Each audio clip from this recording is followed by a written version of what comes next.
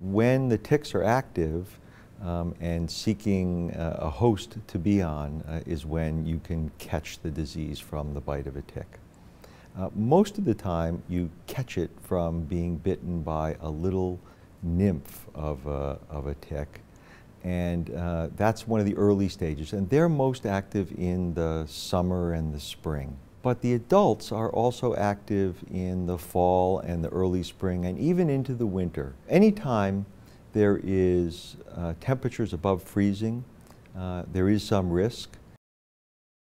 The first big reason for the increase is that there is an increased area and number of people that are potentially exposed. The second one is reporting. There's been quite an interest in having much more accurate reporting. It is a reportable disease here in Massachusetts, and relatively few of physicians in the state report all the cases that they potentially see. And as a result of that, we've had an education of physicians to report more cases. A major reason is that the symptoms are fairly nonspecific when it starts.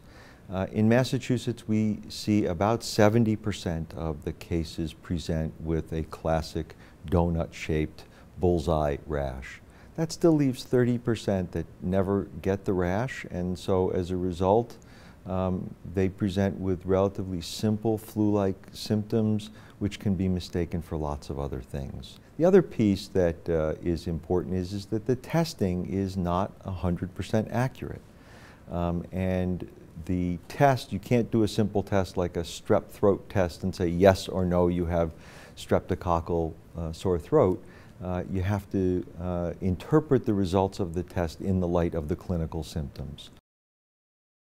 Knowledge about the possibility of becoming infected in the colder months is important for people to recognize. Second is that you can do things to prevent Lyme disease both personally and in your environment that will reduce your risk just by knowledge of the behavior of ticks. Ticks don't like open fields. They really are along the edges of properties. And so to the extent that you can clean up the brush in your neighborhood or in the area, you will reduce the chance of being exposed.